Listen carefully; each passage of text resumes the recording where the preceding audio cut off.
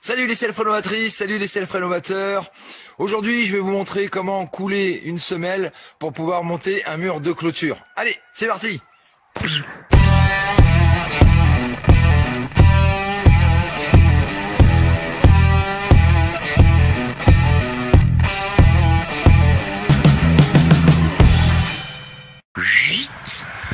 Alors ce mur de clôture, il fait suite à notre seuil de portail qu'on avait fait l'année dernière, à peu près à la même époque. Et puis là, ce mur de clôture qu'on a déjà installé. Et là ici, forcément, on n'avait pas fini, on avait juste recomblé un peu, donc il a fallu recreuser une fouille. Et puis on a remis de niveau, nickel, propre. Alors là on a déjà envoyé la ferraille. Mais donc là on va faire une semelle de 20-22 cm, pas plus. 55 de large, parce que forcément notre semelle filante là en ferraille, voilà, elle fait déjà 40 de large, donc on est obligé de faire un peu plus grand.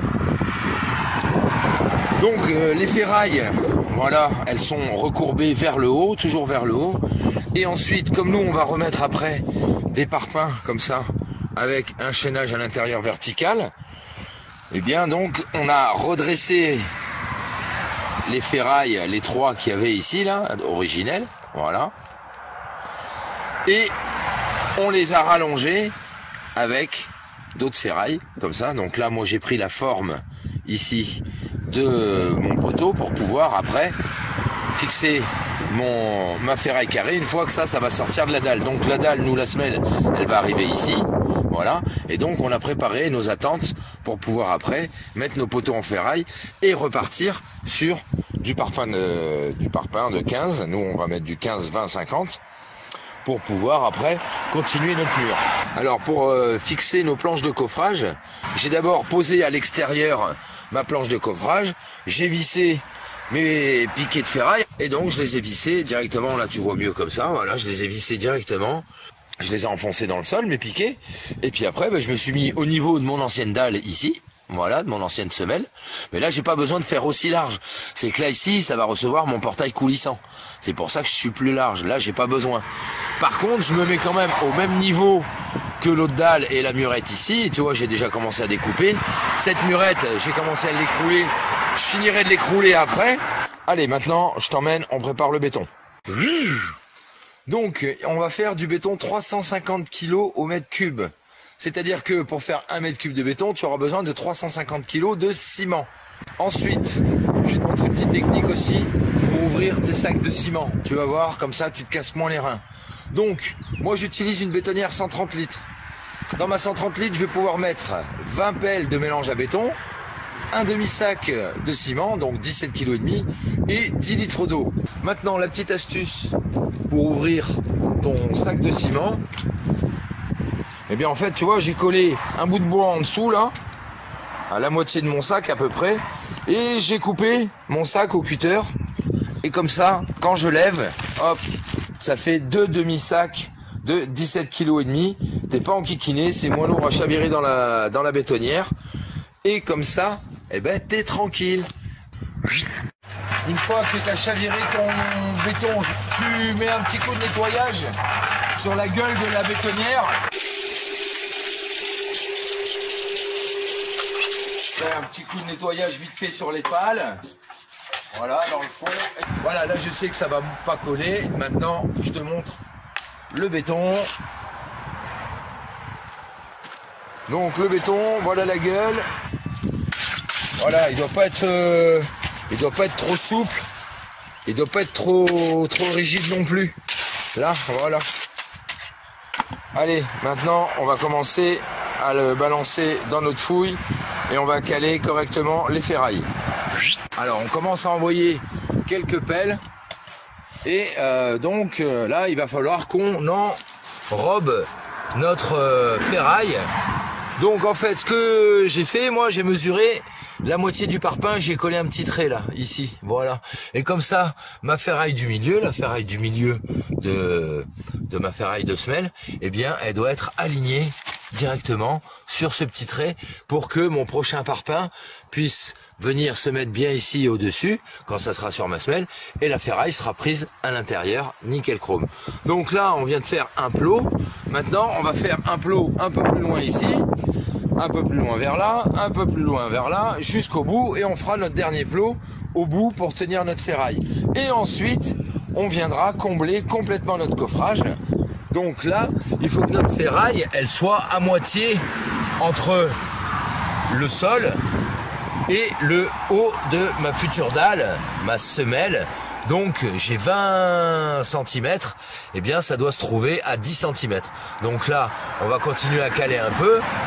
Voilà, et puis après, on passe au plot suivant. Donc voilà, tous les plots sont faits.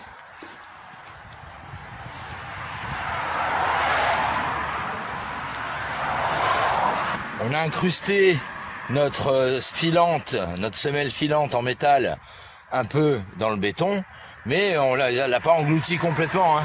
Tu vois là, il y a quand même les 10 cm nécessaires pour que ma ferraille soit bien enrobée partout. Voilà. Voilà, partout pareil. Donc maintenant, que ça c'est fait, on va pouvoir continuer à combler sur les côtés. Allez, on se retrouve à la prochaine étape. Oui. Bon, maintenant la mission, on a déjà envoyé 3 brouettes, donc l'équivalent de 3 bétonnières.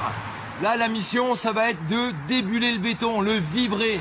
Quand t'as pas d'aiguille à vibrer, tu peux faire avec une barre de tout faire, ou alors avec un lito en bois. Et le but du jeu, eh bien, c'est de faire en sorte qu'il n'y ait plus de bulles d'air. Et ça va permettre de l'étaler, de le répartir partout.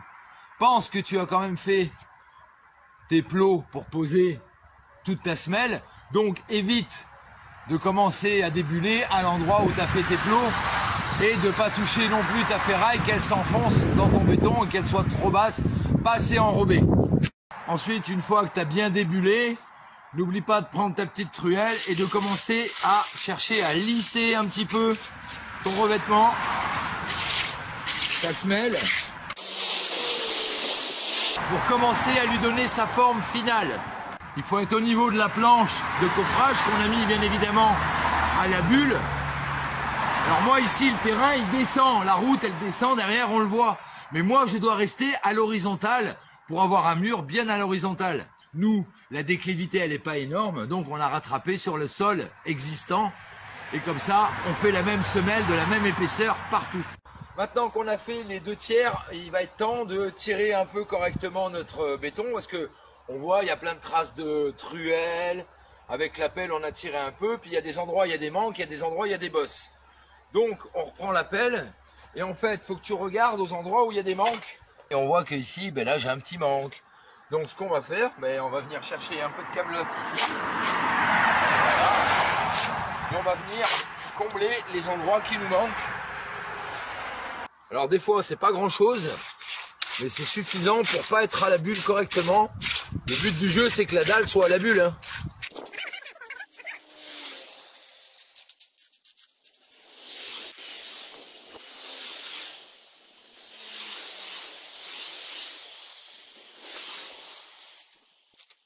Ok, alors maintenant on va prendre une règle et on va venir tirer notre béton. On pose la règle à cheval sur la planche de coffrage et moi ici sur mes parpaings que j'ai coupés. Ça pourrait très bien être de ce côté là une autre planche de coffrage et en fait on va venir tirer comme ça pour finir de lisser, étaler correctement le béton partout dans le coffrage.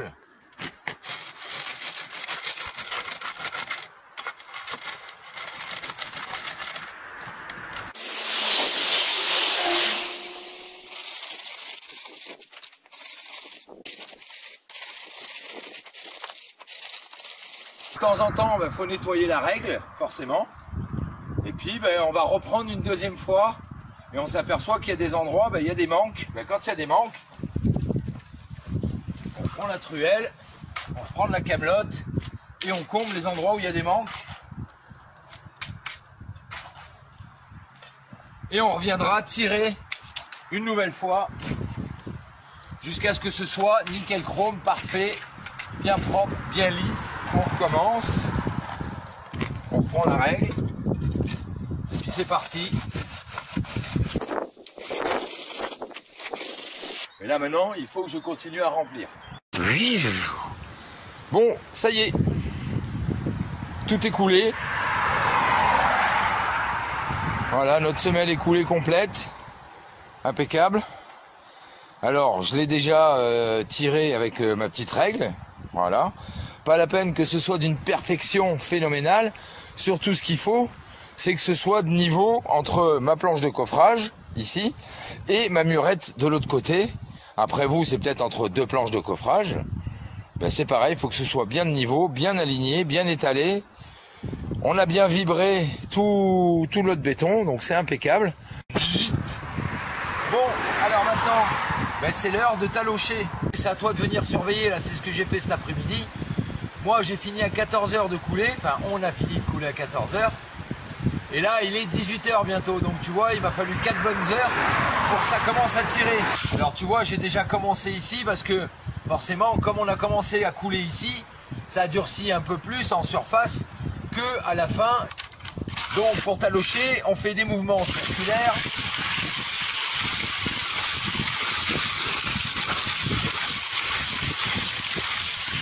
En fait, le talochage, lui, il va servir à faire remonter le ciment et le sable, et ça va justement finir d'enrober les graviers qui pourraient dépasser en surface.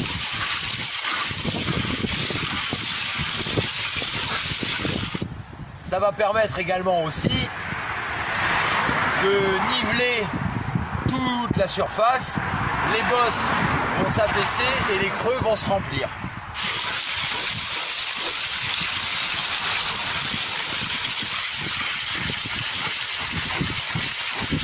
Donc là on voit que ça a bien tiré, c'est le moment de le faire. Si tu t'aperçois que ta matière elle est amoureuse, c'est-à-dire qu'il va y avoir de la camelote qui va coller sur la taloche, faut pas le faire tout de suite. Il va falloir attendre gentiment que ton béton durcisse un peu en surface pour pouvoir t'occuper du talochage.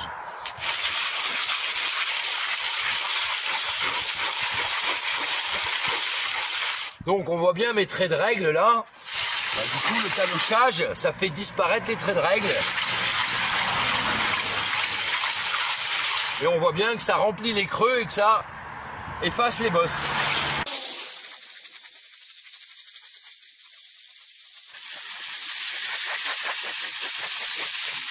Alors on commence avec des petits cercles au départ.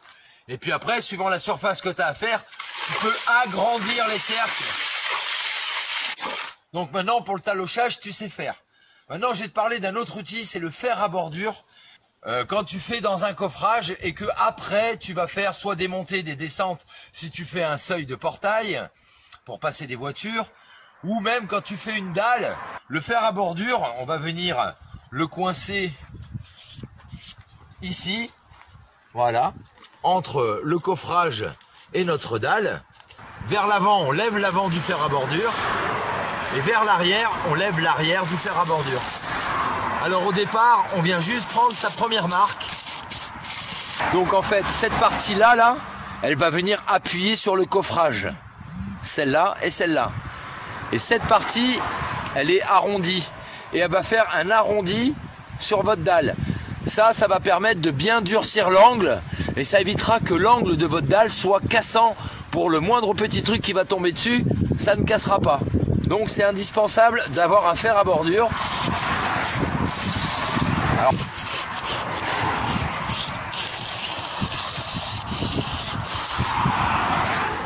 une fois que tu auras fait l'empreinte, tu vois, ça va faire un arrondi comme ça là, c'est pas mal. Alors il va falloir combiner les deux, talochage, fer à bordure, talochage, fer à bordure. Et bien évidemment qu'après avec la taloche, il faut aussi une petite langue de chat ou la truelle, hein. Eh bien on vient récupérer ce que le fer à bordure vient de sortir. De temps en temps, tu peux aussi nettoyer ton fer à bordure dans l'eau pour enlever les excédents de mortier dans le béton. du ciment. Alors là, moi, je vais le faire que de ce côté-là, puisque de l'autre côté, c'est ma murette en béton, en parpaing, pardon, qui va retenir mon bloc. Vite.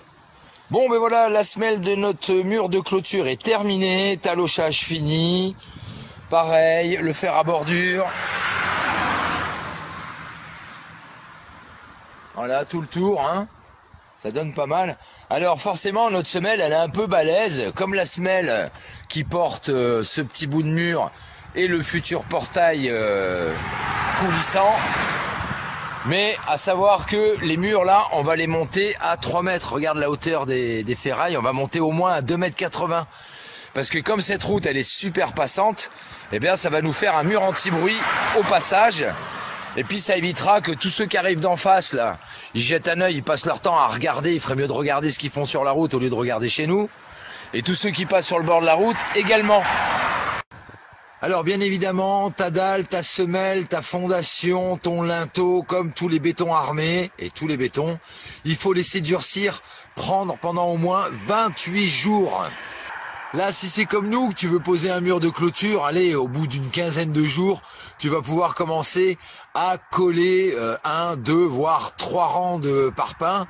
Mais cherche pas à tout de suite rapidement monter 10, 12 rangs, ça sert à rien.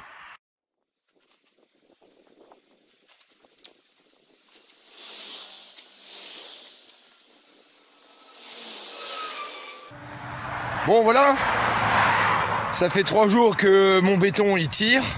En 3-4 jours, tu peux déjà décoffrer. Donc voilà comment je les ai montés, mes petites barres de fer, tu vois mieux maintenant. Et puis ben, je les ai enfoncées dans le sol. Voilà, comme ça on voit bien avec les petites pattes là qui servent normalement à fixer les tuyaux au mur.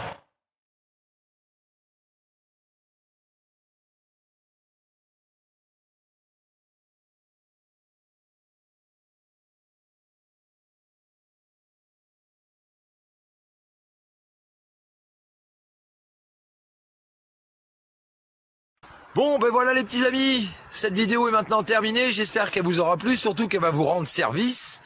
Comme d'hab, hein, pensez à la récup, là, tout ce qui a été fait ici, ce n'est qu'avec de la récup.